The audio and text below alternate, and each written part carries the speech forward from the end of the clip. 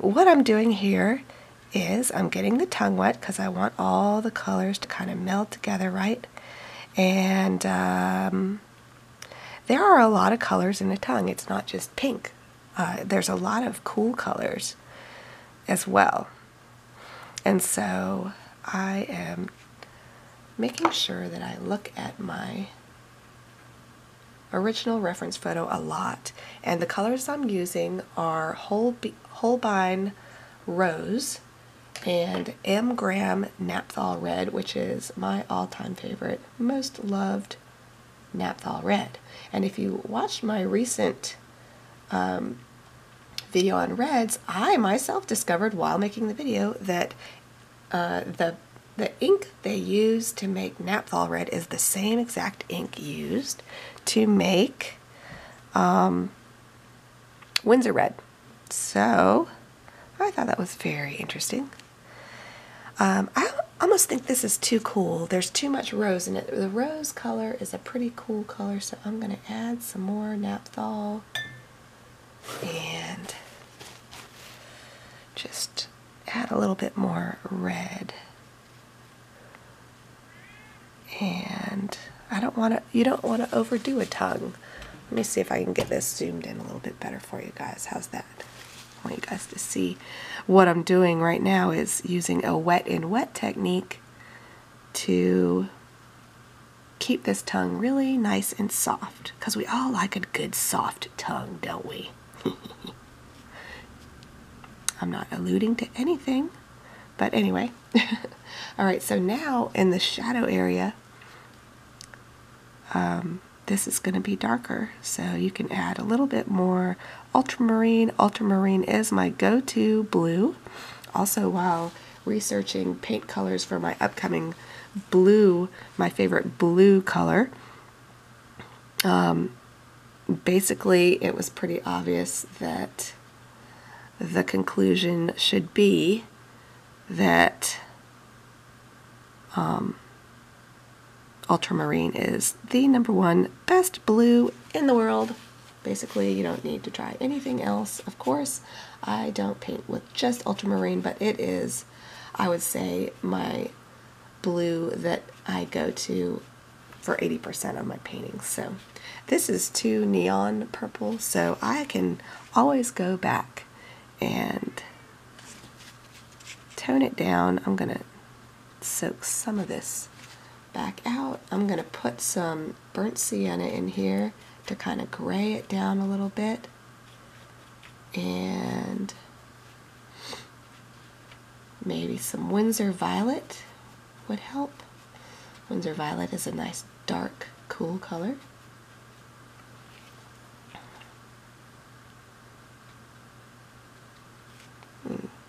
Just a touch of burnt sienna because you don't want it to get too crazy with being gray because it is a pink tongue. And then I need to let this dry, and then I'll put in that little tongue wrinkle that dogs have down the center of their tongue. It's still a little too wet. You can just see as you paint, you know, that it needs to dry a little bit. And there's a lot of little tongue lines on this guy, so I am going to let that dry a little bit, and then I can go back in, and then I'm going to go, while I'm waiting for that, I'm going to define the edge of the tongue over here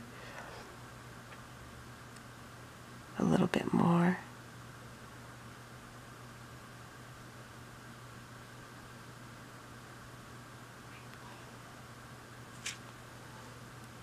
I think this picture might have been taken with a flash, and so that washes out a lot of the shadows, and it makes it a little bit harder to get the tones looking good.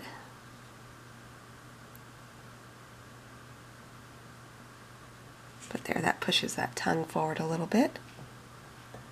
I hear my baby boy coughing. He's been really sick this week.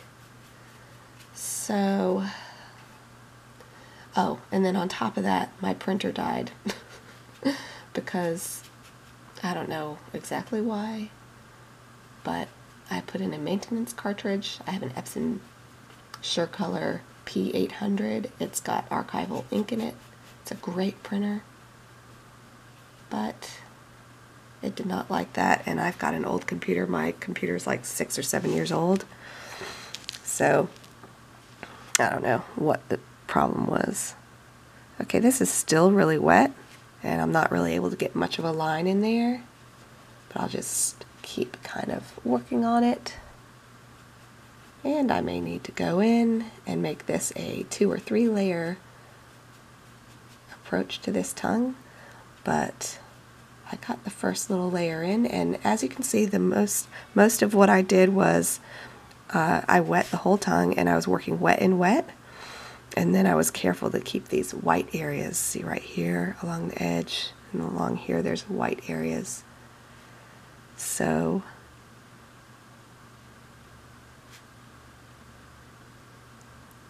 you want to be careful to keep all the different gradations as intact as possible.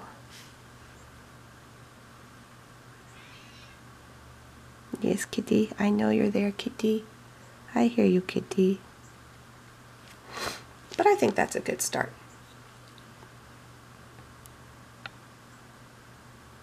And now for a commercial. Cheese. Say, and now for a commercial. Yeah, for commercial. So I want to pack as much information into this little tiny video I'm doing for you guys this morning. I am making this video available to all my viewers on YouTube, but if you would like to watch the comprehensive video I will have up soon on how I created this whole painting, which will include a lot of information about how to do fur using wet and wet techniques and wet and dry techniques, I will be publishing that soon and making it available to my Patreon subscribers in full. So I do put a lot of free video content up, so please just join my YouTube channel, click to subscribe, click the like button to help me grow my channel. I always really appreciate that. But if you want to follow me more closely, you can join for $5 a month on Patreon. It's really easy to join and then just get back out of it. They make it really easy, and I like that. So I'm not trying to rope anyone in here. And the cool thing is, if you join now, you don't have to pay until December 1st. So if you decide this is bogus, you can just unsubscribe like the last day of November, and you won't ever get charged anything. So you can just come try with absolutely no financial risk